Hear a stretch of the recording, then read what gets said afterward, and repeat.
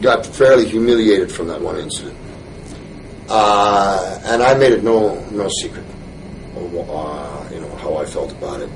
And I think that when Russo first came in, do you want me to go there? Yeah, that's 2 questions away anyway, so it doesn't matter. All right.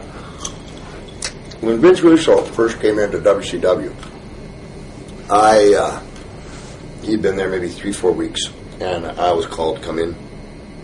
And in my dressing room, and there's a knock, and hi, how are you? Come on in. And my name's Ed Ferreira or something like that.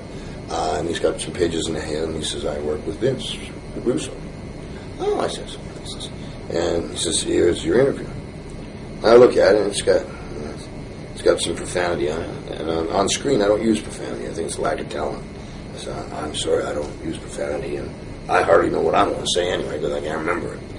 And he goes, well, I says, you guys worked for 2 years writing for McMahon, didn't you? He says, yeah, it's because I know what's going on. I know Russo's, doing a power play here. I'll be damned, he says, in my interviews, I don't usually tell people, you're thick-skinned, are you?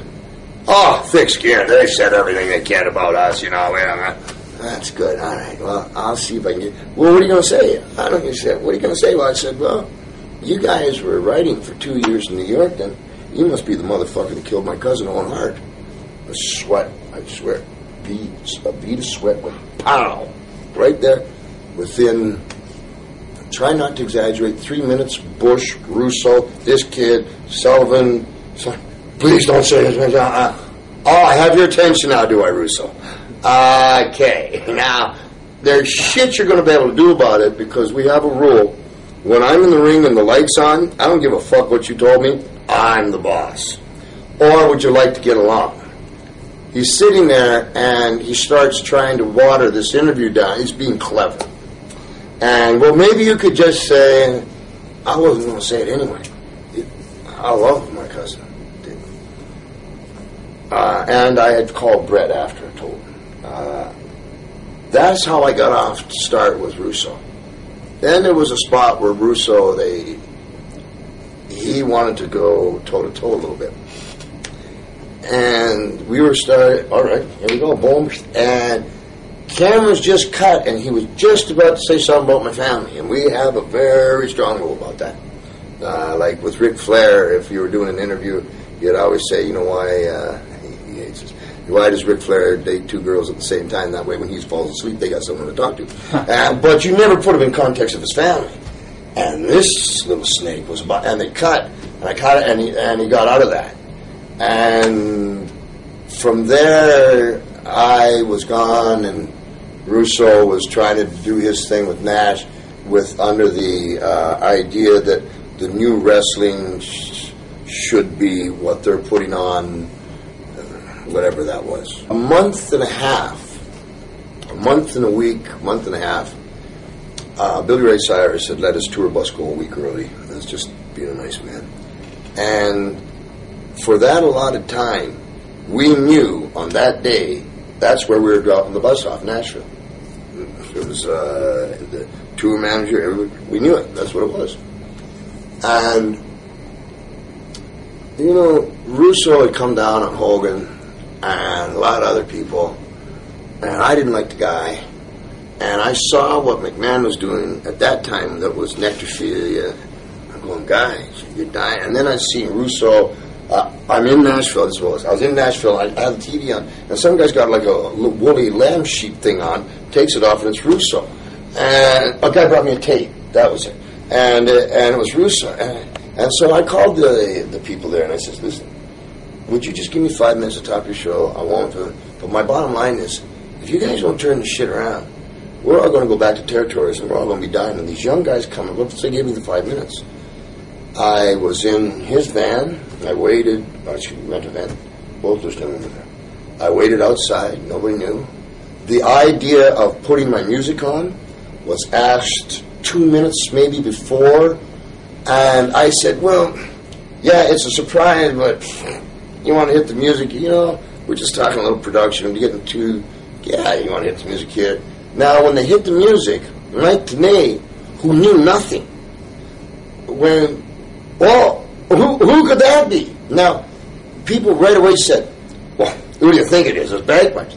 But if you look at Mike Tenay as the announcer and how helter-skelter that was, of course he thought, but what if he had said that as the announcer and it wasn't? He sincerely didn't know. So, but people went right on, well, who did you think it was? It ended up to be me, but you go in that position. And what if you, oh, here comes Piper and it's Sky Logo. You look pretty stupid. So, they right away jumped on, oh, well, everybody knew. It's a lie. I walked into the ring, and Jeff Jarrett came and got when it was time. And I started cutting this interview mostly for my frat brothers, mostly for the guys who scoot around, and I think the statement needed to be made. I'm cutting it, and you're in with me. You're in the ring with me.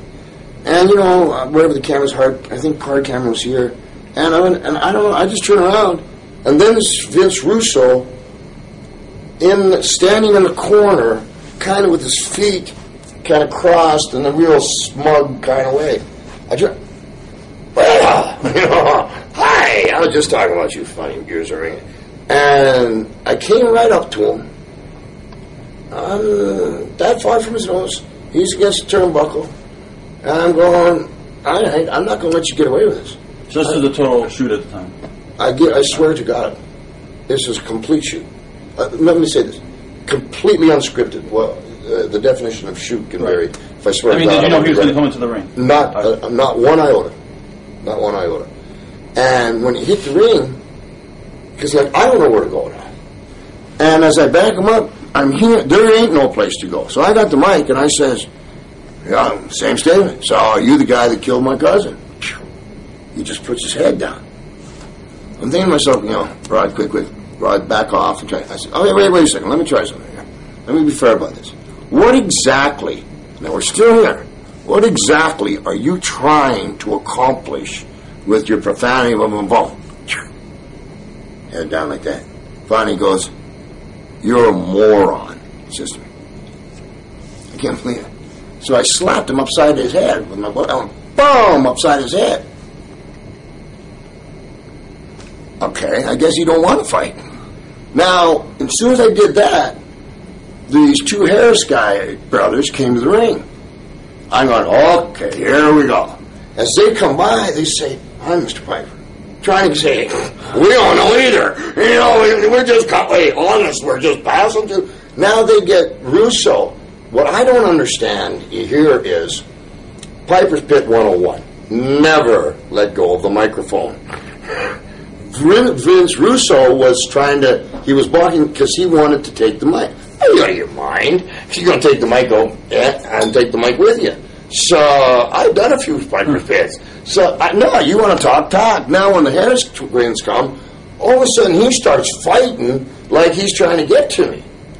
All right, wait a second. I just slapped you upside the head an inch from your nose. And I put the mic up and I realized he had real anger. And he tried to grab that microphone. I got a grip from hell from carrying bags through airports. And so I got into a kind of, how do you like to be fucked with? And now here you go, and you know what? You're really not that good, because in 5 minutes, I've taken everything you got and just turned it around, and you're dead. See you later, boom. And it became almost sticking up for all the guys who jacked around. And you think you're good?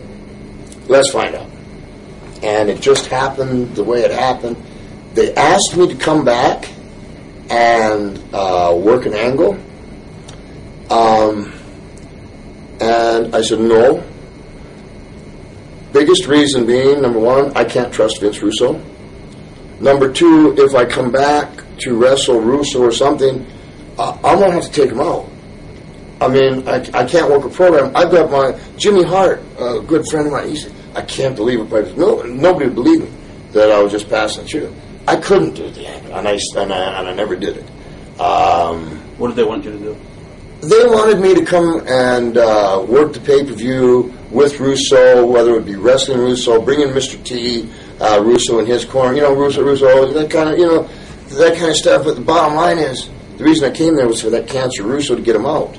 And there's, in that purist kind of thing that the guy has. And it turned into that, and nobody would believe it, and only time can tell that kind of thing. It was a shoot. Do you feel that NWA TNA can make it? Or do you think they...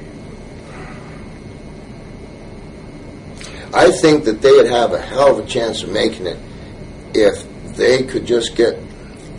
I understand that Russo's behind the scenes now. What I can understand is the language used to a lady at ringside, just a little respect, but to get the point across, you're nothing but a whore. I don't see what are you doing? What are you selling? Are you shot? Are you going to make it? You're small, and you're doing this kind of, and I'm a dad, and I got my... What are you doing? And I talked to Jeff, and I talked to Jerry, and I says, if it can only go, I got to fuck them up for my rep, or I can't do it. And they came back, said, I hope you'll be professional about it. And I says, and I shot another interview in there from WB32. Right. Just trying to get some kids in there. And that was just to establish them. And I just says, I can't do it. Reason being that he messed around too many of my friends, and they're more important